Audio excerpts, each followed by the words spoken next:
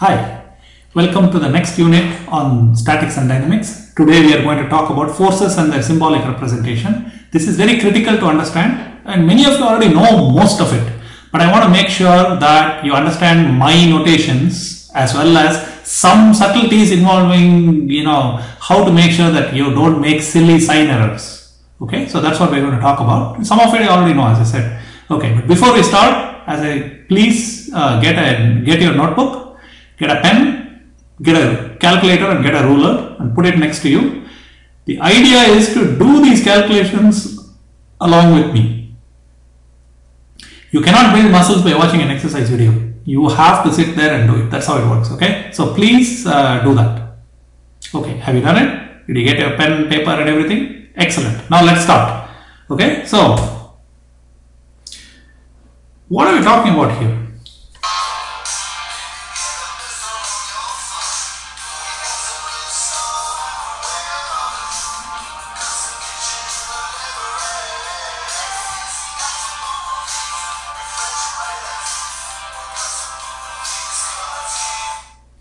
So, the fundamental point is made by dire straits very beautifully. You got to move stuff. I told you that mechanics is about getting things to move in the right way and being able to sustain the forces. You can see those people are trying to move refrigerators, color TVs, whatever, all over the place, right? Even if you don't move it, you have to help them move it in a safe manner. That's what mechanics is about. So, let's see what we mean by that. Here's an engineering approach to how you would move something that's really large. And I'll show you how you could use some of the techniques of mechanics to do this. Right? There. Behind the piece, bring that arm across, grab the webbing, grab right next to the bottom of the piece, pull away from each other so it's tight, tip your piece, and bring the webbing right to the center of balance. Look at how they are moving. Okay? So, we talk about center of mass, that's very critical for this. And where they put their hands, everything matters. This is actually understanding of mechanics. There. Look at that. Isn't that beautiful? They're not struggling, they're not doing all kinds of crazy things, but I want you to understand it's really beautiful. So, what is this about?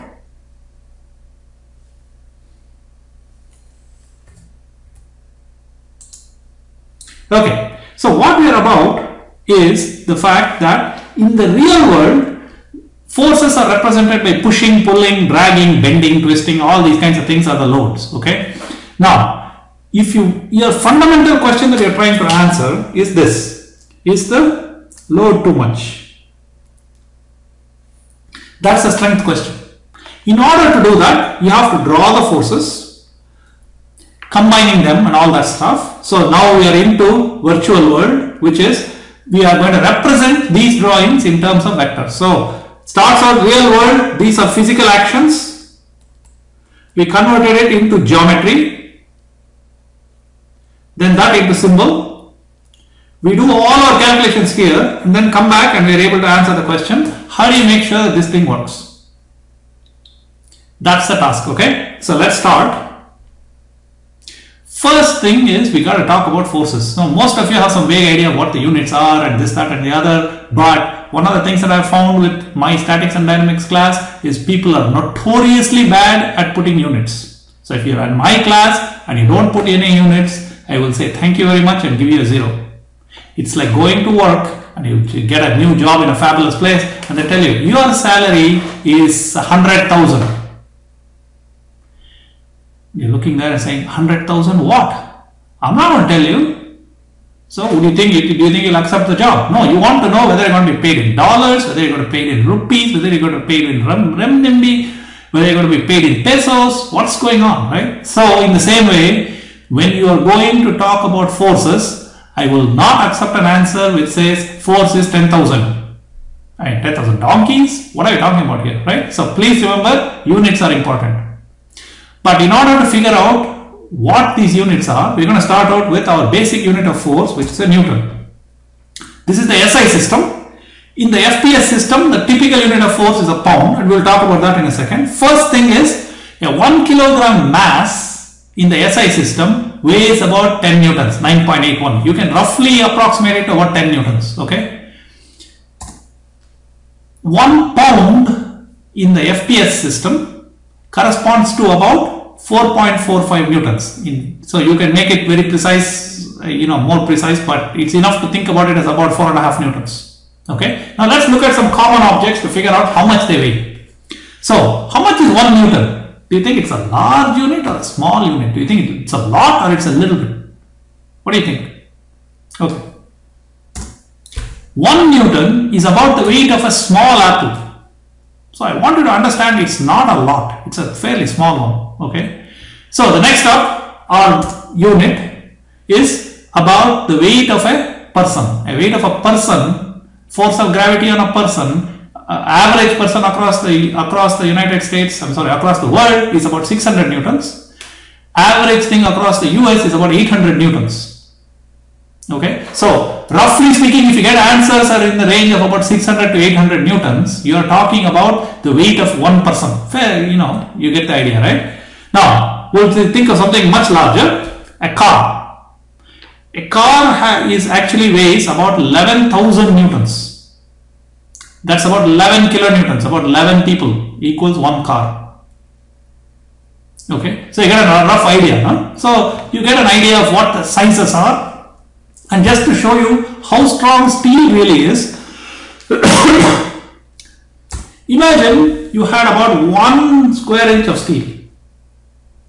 A steel rod which is about 1 square inch diameter. You can see my hand now, that's about that much. That can carry 20 cars. You can hang 20 Ford Fiestas out of that and you will be fine. Imagine that. So I want you to understand that a steel rod can take an enormous amount of force before it can feel. Okay, so that's a good idea for you to think about. But these 3 sizes are important for you to figure out whether your answer is reasonable or not. Human size, car size, apple size. Okay, apple size is about 1 newton, it's very small. Human size is about 800 newtons, that's reasonable. Car size is fairly on the large size. Okay, so you get an idea. Okay, very good. First up, this is the core of what we are talking about. This is the idea that we can add forces. What do I mean by that? Imagine you have some object and there are 3 forces acting on it. You can remove the 3 forces and replace it with just 1. This is the critical idea behind being able to convert forces into vectors. What do I mean by that? What you do is you can redraw the forces end to end. What do I mean by that? I want to be able to take this force and move it here.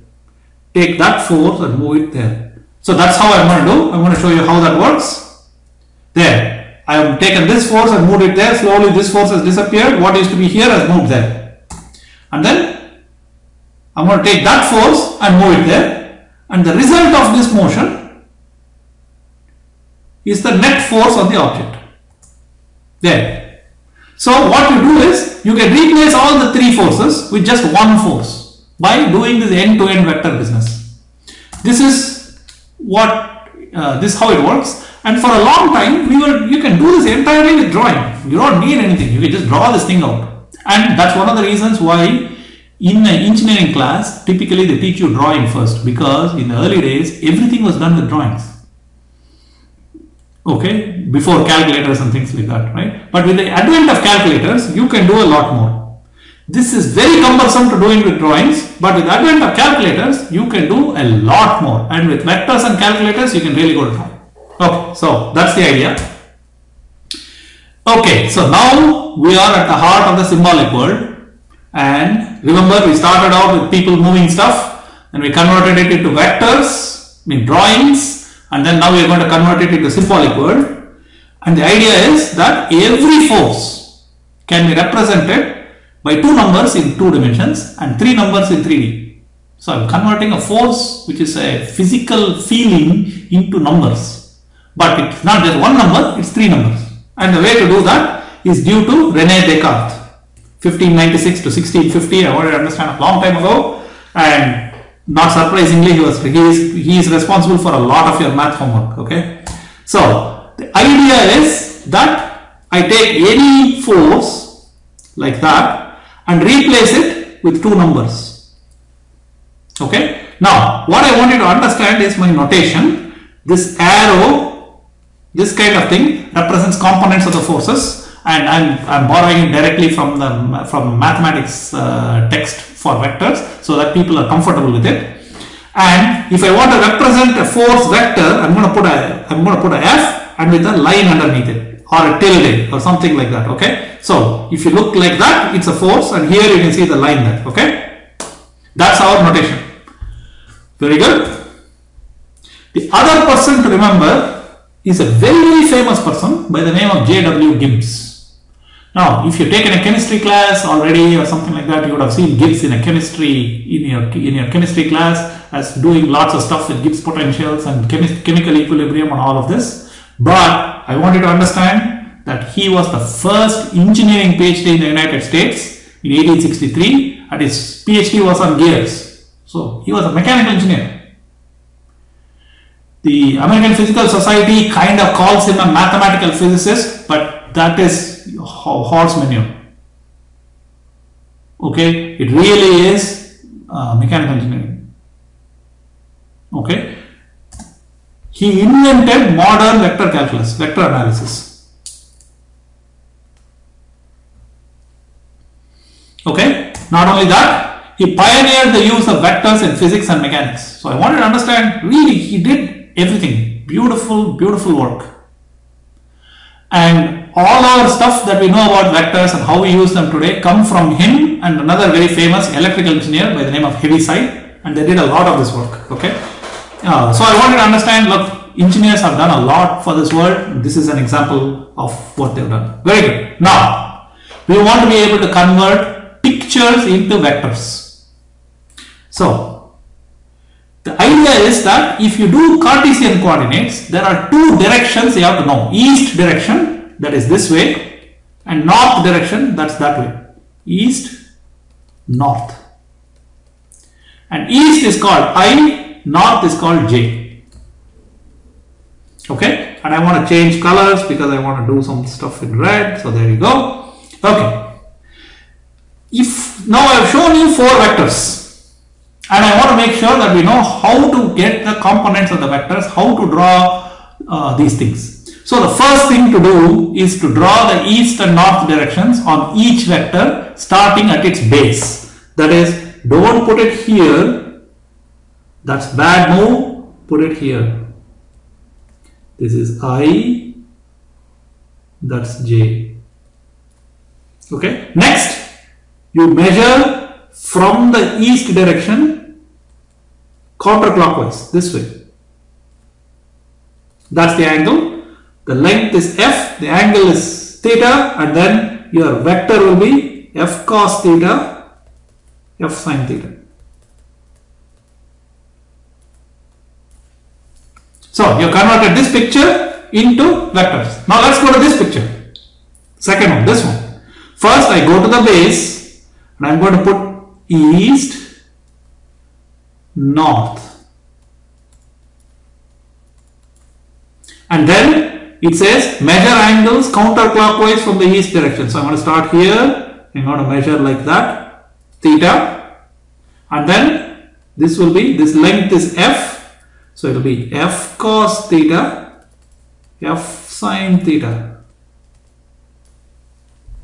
And you're thinking, hey, wait a minute, what about sines? You know, what about the fact that the F is in the second quadrant? The beauty of the royal root is your calculator will take care of what the sines are because of the way in which you are measuring angles. So no worries about sine. Now take the next two vectors and you draw it yourself. Pause this thing, draw it yourself, and then come back and see whether you and I have the same answer. Did you pause it? Did you try it yourself? Now come back, let's see. So what I'm going to do is I'm going to go to the base. I'm going to draw east, north. My angle is going to start from the positive east and it's going to go like that, theta, and then f cos theta, f sin theta.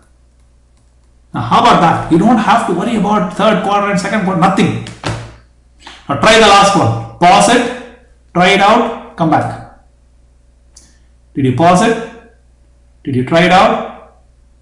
Okay, now let's see what I got.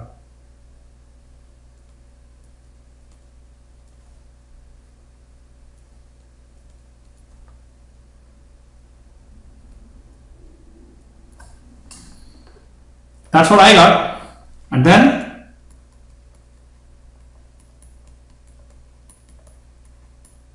that's all. If you keep positive counterclockwise directions and you do this thing, you will never go wrong. You will not make a sign mistake. Of course, there are shortcuts. As I said, look, if you're familiar with it, you know what to do with it, just go ahead and just knock yourself out, okay? But if you are not sure about it, this is a guaranteed way to get everything right. And the way we write this thing, instead of writing f cos theta, sometimes we will write f at theta. This is magnitude. This thing is angle, CCW angle from east.